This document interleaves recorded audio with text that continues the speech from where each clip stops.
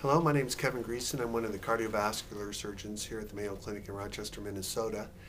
And I'll be speaking today about the treatment of thoracic aortic aneurysms.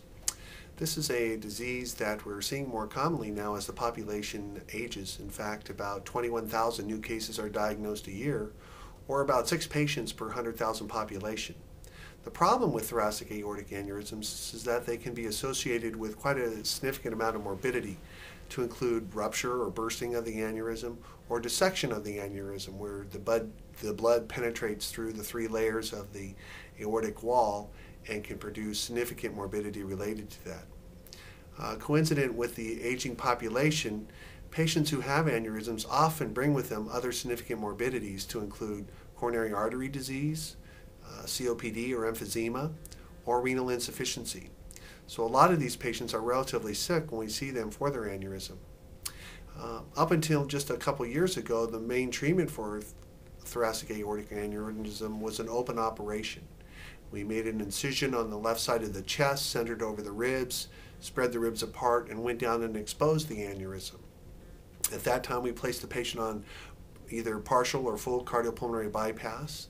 We clamped the aorta both above and below the aneurysm, and then resected the aneurysm and put in an artificial blood vessel, a blood vessel made out of polyester. The treatment of the aneurysm was usually very successful. However, it was painful, and it often took patients up to 6 months to 12 months to fully recover from the thoracotomy, and they could have stiffness and pain for that period of time. In addition, the main complications that we experienced in the treatment of these aneurysms were stroke at about 3%, renal failure at about 3%, paralysis of the lower extremities 3%, and dying about 6%. Coincident with this, over the last couple of years, we've noticed that we've developed a new technique called endovascular stent graft repair, where we make a small incision in the groin or otherwise just puncture into the femoral artery in the groin, and we're able to put a stent graft up inside the blood vessel without doing the incision in the chest. This has proved very effective in some patients. The main advantage of this technique is it avoids a thoracotomy, and there has been shown that most patients will recover from this procedure much more quickly. With an open thoracotomy, the average ICU stay is about 5 days. After the endovascular repair, it's about 3 to 4 days. Also, the total hospital stay after an open thoracotomy is about 14 days, and after an endovascular repair, it's about 7 days.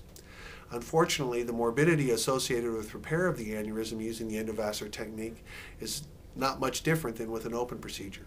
Still, stroke, paralysis, and death all occur with about the same frequency as with an open operation.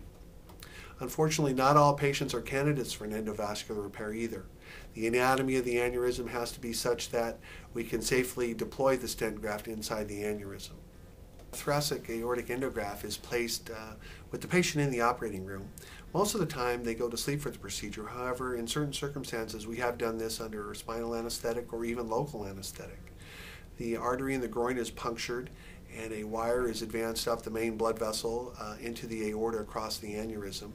Then the stent graft itself is introduced. There's a constraining device around the endograft that once it's properly positioned, we remove this constraining device and the endograft deploys, occluding the aneurysm. Because of the unique nature of how this is done, there are some complications that are unique to endograft placement. Because the endograft sits inside the blood vessel, we always are concerned that blood could perfuse between the endograft and the aortic wall, producing what's called an endo leak. This can be a problem because if blood perfuses into the aneurysm sac, it can pressurize the sac, putting it at risk for rupture. In fact, up to 70% of patients who develop an endo leak, the aneurysm sac can be pressurized, and this would be something that we would need to know about and treat. Fortunately, most of these endo leaks can be treated with another endovascular procedure and would not require an open operation. Because of our experience with treatment of thoracic aneurysms using endografts, we are expanding the indications for that to include treatment of traumatic aortic rupture, where patients may be involved in a motor vehicle accident and the aorta can be dislodged from its attachments just beyond the subclavian artery. We're showing that in these patients that there tends to be very effective treatment in reducing morbidity and paralysis rate. also with patients who present with acute aortic dissection. In fact, this may be the one area where this technology offers the greatest potential advantage. I think the Mayo Clinic offers a unique perspective in that we're very experienced in the treatment of both open aortic aneurysms and the endovascular treatment of aortic aneurysms. And when patients come here, because of our experience, we can determine which technique would be the best modality to treat a patient. It's important to point out that with the endovascular stent grafts, they've only been around for about 5 years, so we don't know what the long-term outcome is with these. And many patients who present with aneurysms of a young age are probably better served with an open procedure. Our experience with both procedures, I think, enables us the unique opportunity to know what is the right treatment for each specific patient.